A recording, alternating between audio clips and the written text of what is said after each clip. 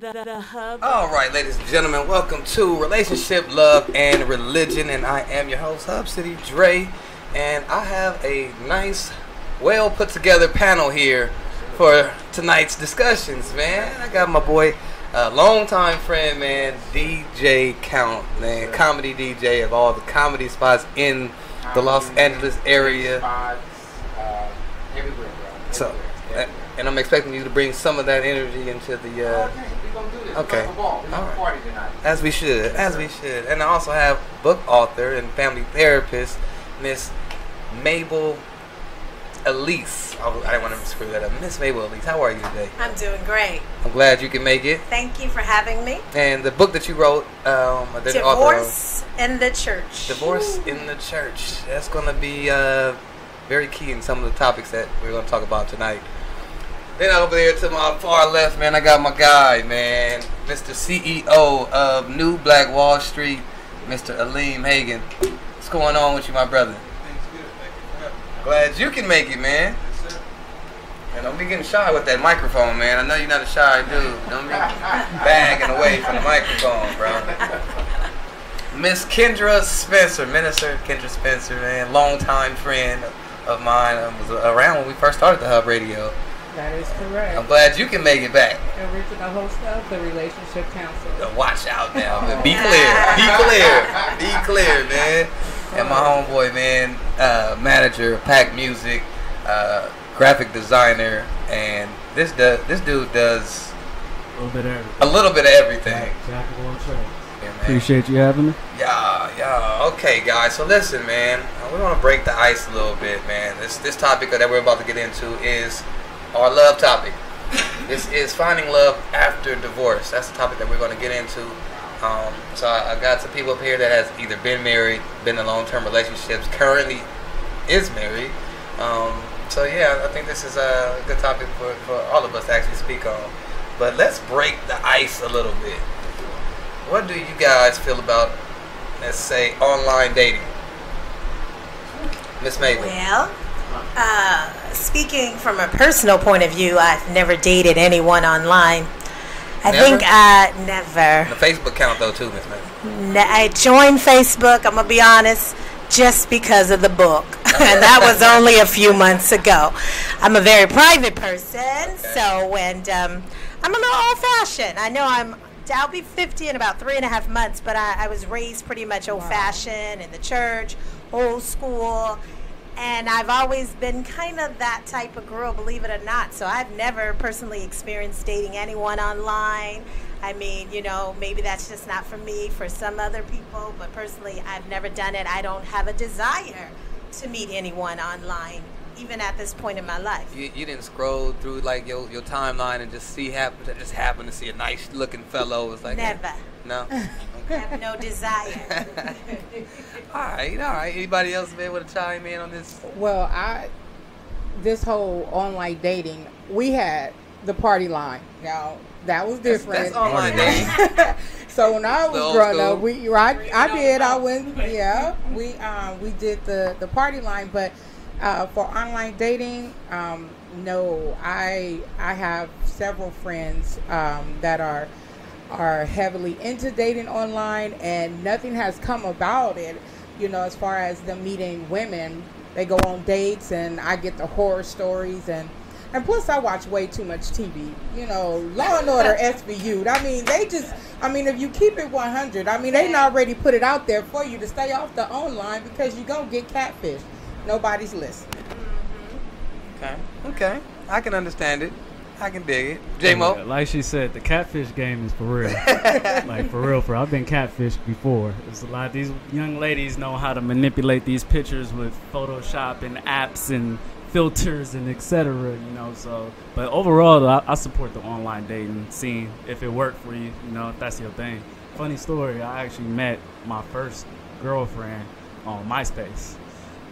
But it wasn't an online dating thing. It was just MySpace. You know what I mean? We just, Yeah. That's online dating. That's online dating. That was like my first legitimate girlfriend from MySpace, though. Okay, Count. You know what? I'm from a whole different perspective of the whole thing. All this online anything society has made everything that we've been taught not to do okay. Talking to strangers and all that stuff without meeting them, don't do it. Now you got the Uber, they're making it okay for you to hop in strangers' cars. And now they got the Postmates, where now you got a complete stranger bringing you your food. Okay. So all that stuff right there that we were taught never to let anyone do, I'm not with none of that. And I think the online dating is just a tool for people with no people skills, no personality, no conversation to be themselves, to be somebody else online. I have to agree with that. Everybody, I'm from though? the old school where you kind of got to do something really crazy and Right. stupid, like walk up to them and say hi, and then she'll know if she want to deal with you within the first 60 seconds, and we don't. Some people have relationships for years, and then they meet each other, and it's horrible. So I'm from the old school. I like to meet, because if you know your eyes is a certain way, or you looking at me crazy, I'm gone. I'm gone. So, Okay. yeah, none of that. I'm straight. Sound like the room is kind of divided here, man. I disagree with that because I have excellent social skills. You know what I mean? I know everybody in LA, but I'm still all for the online dating. I'm looking at it as you just gotta get it for whatever the benefit is. Like some people are very busy. Like me personally, I got to points where I was like super, super busy. I feel like I wasn't opening up my network at all to people outside of business. So I've made profiles and came across like great people. You know what I mean? And also with social media, you can always check the Instagram. You can see what friends you got in common. You can FaceTime. You know what I'm saying? So it's ways to get around the weirdos. So I have a question for you. In your line of business, were there any women around? Are you just with all men? And in your business, you never ran across women? It's majority women. Okay. But in my You said you were in so my busy. in my line Presence. line of business, Uh-huh. I usually put them in the business category, Okay. and I usually don't I get date it. inside of my get business it. circles. Usually. Usually. Okay. So everybody online. It's not fine. So no one online is business on your Instagram and all that stuff. No, they are too. Okay, But but I'm you just can saying pick and with social media, like I can just hop out the box and be all personal. Usually, like the gift and the curse of being a businessman and women, like most people, is most of the people I talk to, I start talking about business. It's usually a business relationship, and then it's hard to swing it to a personal relationship. But the benefit to me online is I can go personal off top because we're both here to meet people to date. So at that point when I was on the sites, like it made it very easy. May I ask, how old are you? I'm 31. I personally find that a lot of the millennials, I have a 19-year-old daughter and I have some friends, they're more open-minded and they're raised differently, and so they're more game for, meeting and greeting online. Like I said, I just opened up a Facebook, Instagram, Right. all that social media stuff, so I know I'm a little slow. It's definitely for the younger generation. Yeah, for sure. exactly, and I For sure, get that. for sure. I get that. Yeah, that's what I was saying. I get It that. seems to be a little divide. Dre, I'm gonna tell you how it started. It all started with AOL Messenger. That's how it started. I'm gonna have to disagree with you because Well, with Kendra me. said, the party line. I think it went back. Oh no. Yeah, See, yeah, I that was wasn't the first with the party line. I hated the party line because it was like if you got a cool voice, you automatically sexy, and that wasn't it. You know what I mean? I'll party line. You can Well, hear that it. I mean that's the same way. That's the same way with online dating because you're looking at the profile, and then you if you guys are going to communicate on the phone, you hear the sexy voice, and you try to put that voice with the picture that they put up when that's not who they are. Right. So I mean, it's still the same. It's But still, unless you're going to video chat. right. that- But every time it's time to video chat, the internet go out. Right. Yeah. So it's almost You the sound same. like you've seen some catfish victims, Oh. one or two. Oh yeah, I do. I have a friend. He's on these online dating sites, and as he stated, he doesn't talk. He's not a talker. You can't call him. He'll text you.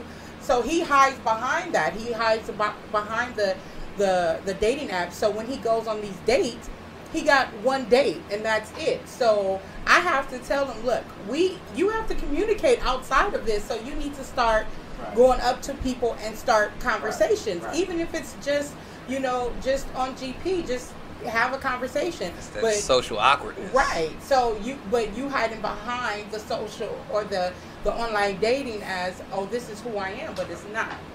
It should definitely be a tool, not everything, because Right. you definitely I still got to agree. work on your regular life skills with people. Agree. Well, let's get into the topic, y'all. Finding love after the divorce. So, ladies and gentlemen, like I've come across a lot of people that either has been married before and said they'll never get married again, or they've been married before and they said that they can't find anybody to marry. I haven't personally been in a situation like that myself, so I'm gonna toss it out to the board here, man. What do you guys think about finding love after the divorce? First off, how many have been divorced? Anybody in here been divorced?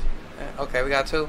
Okay, and then you guys been married, or you guys are married, currently married. Okay, and then Aleem, single. Ever been engaged? Yeah. Okay, long-term relationships. Okay, so then we can have some. Yeah, we can have some conversation then. So if not after divorce, after the breakup, but what do you guys think about finding love after long-term commitment? It's possible. It's to find love after divorce, or love could find you, and you find yourself falling in love. Do you tend to look at love differently because of maybe where you've been? Because when we say after a divorce, and we're talking about, you've been through some things. So I believe that an individual, it depends on, kind of what type of divorce situation. Some divorces are traumatic for some individuals. Now, I'm not going to be biased, but I am a woman, and I found that most women that are divorced, they find it hard to kind of get life back on track again.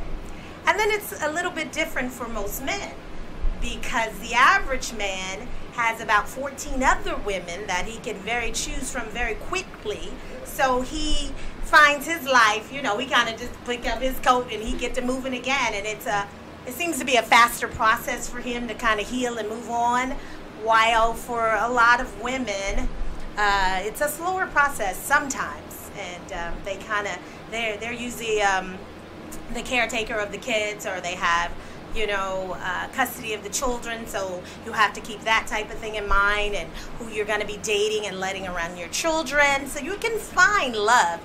But caution. Find it, take your time. Well, I think it's definitely possible.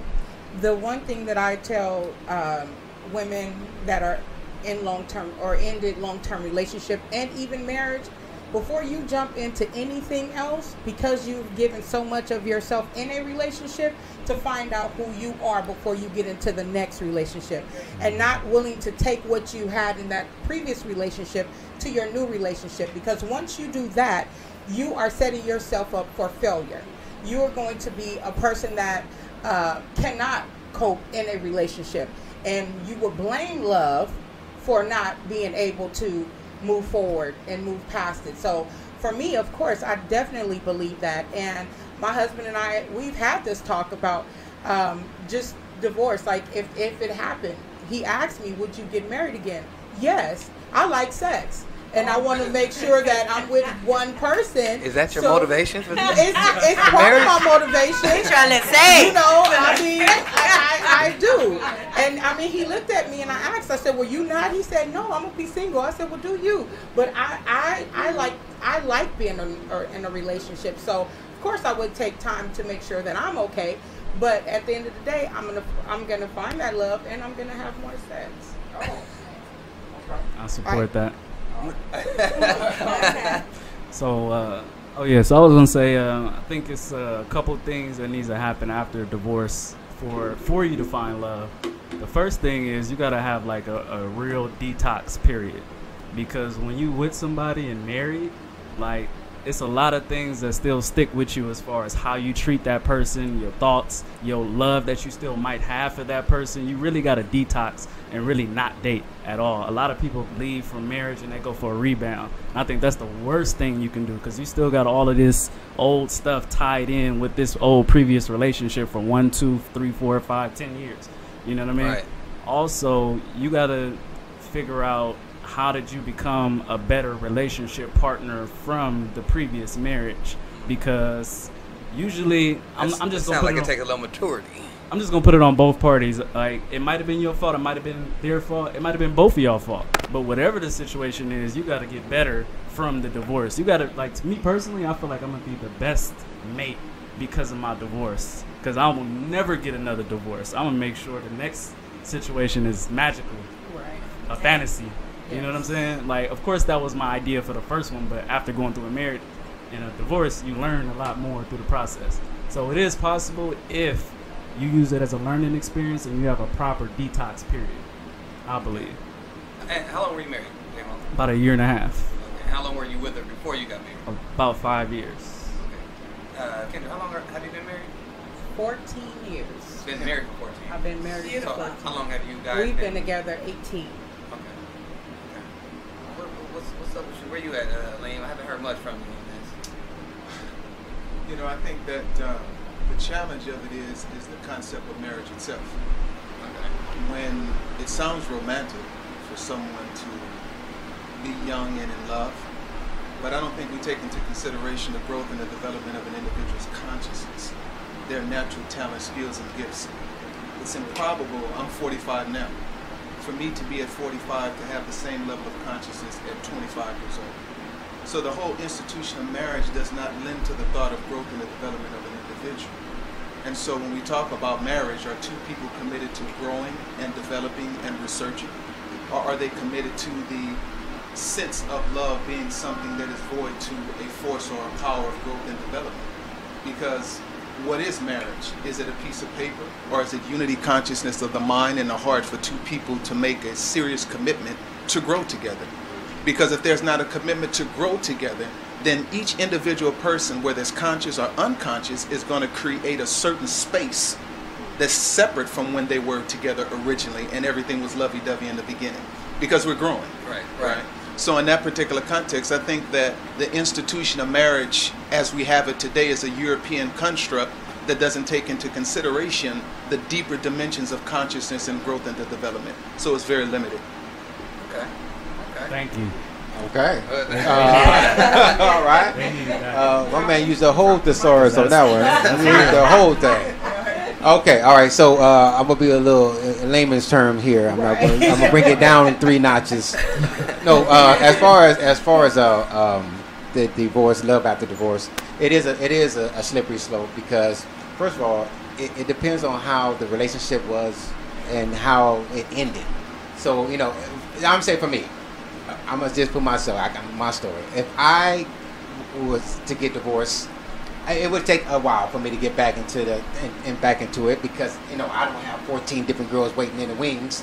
But we're supposed to be committed to this marriage. But once you get out, it is a level of a time for detox, because you don't want to be, you want that simmer period, because you don't want to bring that anger to the next situation. Mm-hmm. But I do truly think it is a room for love after marriage and the divorce, as long as you give it time to close the door and just take your time and then move on. Because some people move on, that's a rebound, like my man said, that's a rebound. Or somebody just trying to show you that I can do it, I'm over you, and then the other person gets hurt. You don't want that. So like I said, it is love after marriage is after divorce is very, very possible, as long as you, like I say, take your conscience to a higher level, and you just take your time and just move on cautiously without hurting anyone on the journey. That's all. So, Mabel, how old were you when you got married? I was 28. 28. Did you feel at 28 that you were ready to get married? Was. I'd already gone to, I educated myself with a bachelor's degree. I bought my house at 24 by myself.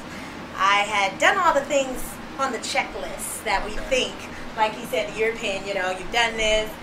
And all that was missing was a great guy. And I was a school teacher at the time. I have to buy the book. And, I'm still doing my thing. Actually, I was working 2 jobs, teaching school and working for the airlines, just doing my thing. And that was the missing component, I thought, was this guy. And, hey, I met him as he was a student. He was one of my favorite students' parents. And he met me, and I was like, hey, yes, this is great, good. And I thought it was wonderful, and it's still, yeah. And how long were you guys married? About 16 months.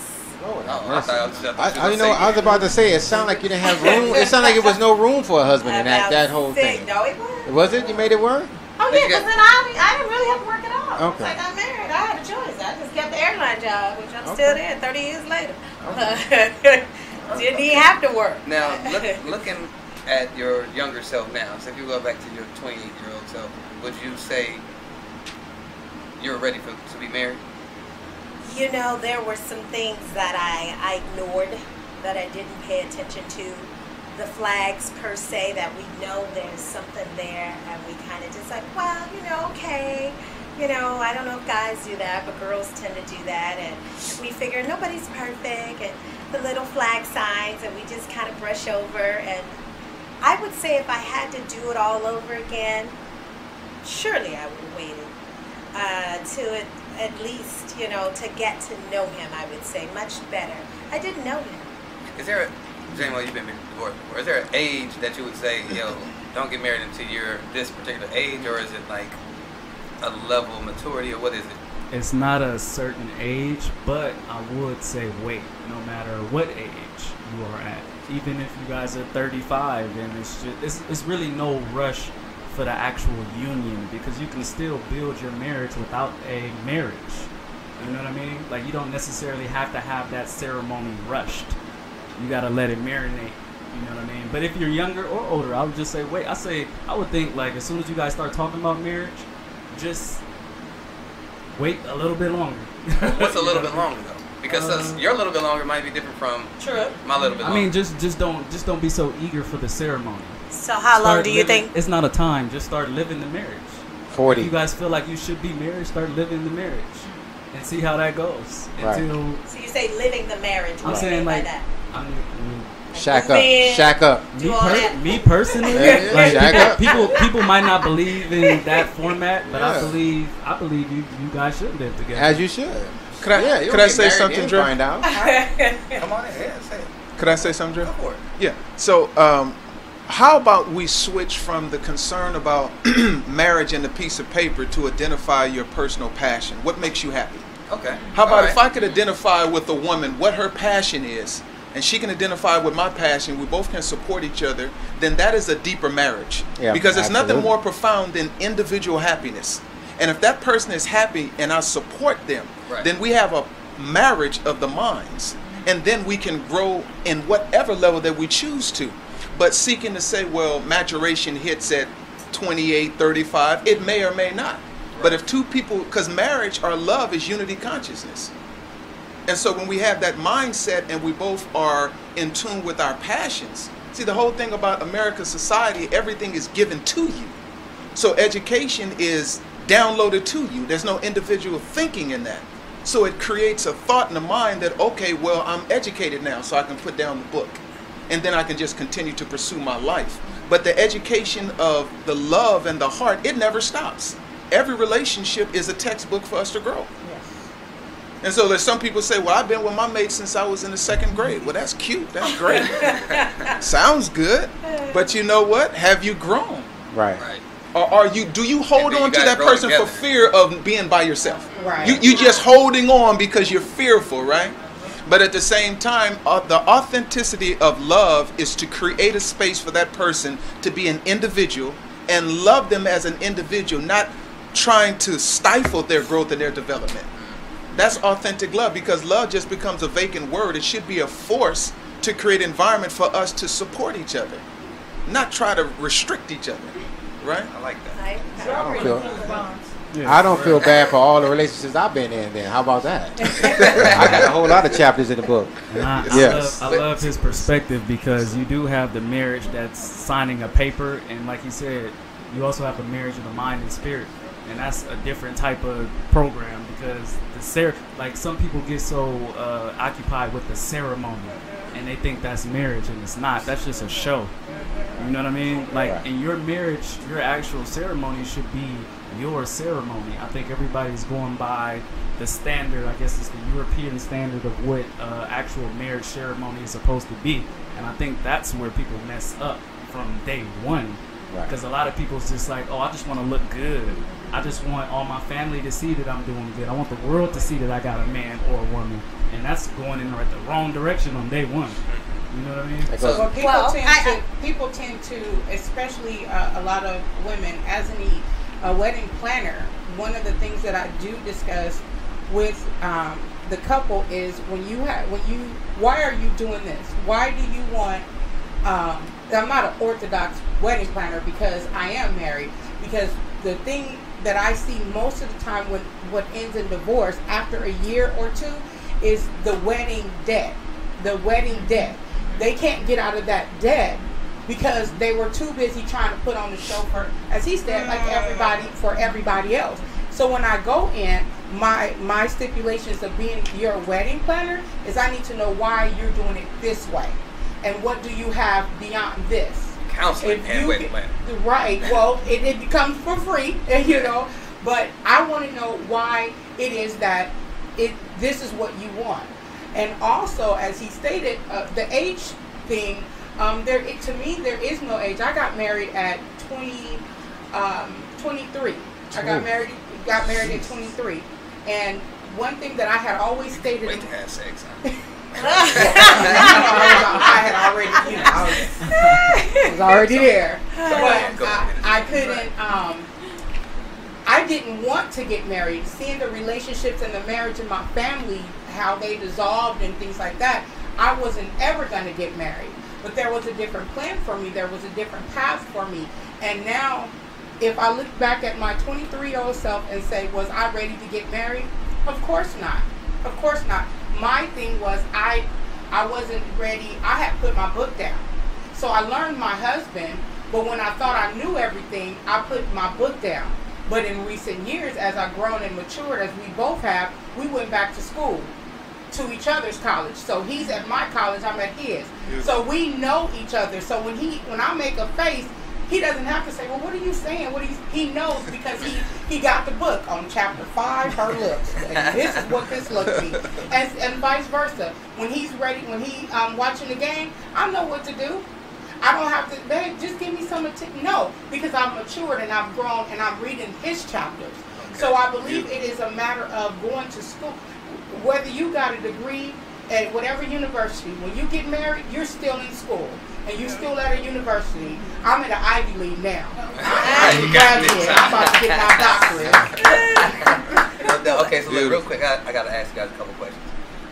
As it relates to finding love after divorce, how soon do you start to date publicly after your divorce? How soon do you start to date publicly after your divorce? Are there kids involved?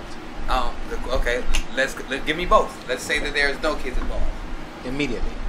6 months. 6 months. 6 months. You ain't got no. That's it. 6 months. You got to run back in it. So okay, then if you get wait, why only 6 months though? 6 months. You good? That's good. You good. That's good. Enough time to heal. We're moving on. She's done. She's done. Okay, she's done. Wait a minute. Okay, wait a minute. We're talking about no kids. No kids. She's done.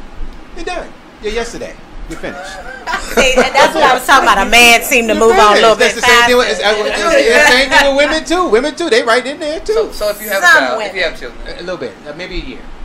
Maybe a year. Yeah, maybe a year. Get it 6 months for them to get over it. Then 6 months to get used to the next one. Okay. Okay. 6 and 6. 6 months to get over. And are you gonna be living with her already and stuff like that? No, not really. After the year, she moved in. No, she's coming in. She's coming over. She's coming over after 6 months, and then we moving in after the year. Okay. We good. It's a plan. It's a plan. Mabel, what do you think? Again, I was raised old-fashioned. My parents were married for about 53 years. To death did them part. Regardless of whatever, they raised 4 great daughters. We were a family, and that's what I remember. So that kind of has a bit going back to that other question too of what my view or what I thought that a marriage should be. So I wasn't into living with nobody, and then a year, 6 months after, my daughter will say she can say I never had different men running in and out of our home. She doesn't remember anyone except for her father, my son's father. And on that note, I say buy the book, Divorce in the Church. All right, so really quick, man. What do you guys think? So is there finding love after divorce? Yes. Absolutely. Yes. Absolutely. Across the board, everybody's good. You can find love. Love find you. But you got to take your time and really, I say hear from God. From the Christian standpoint of view, you will end up in the same situation. You can grow, you can learn, you can live with them, you can go to all the schools that you think you know them, and that still is no guarantee that marriage is going to survive. Because if you don't have God in there, and even when you have God in there, then I say buy the book.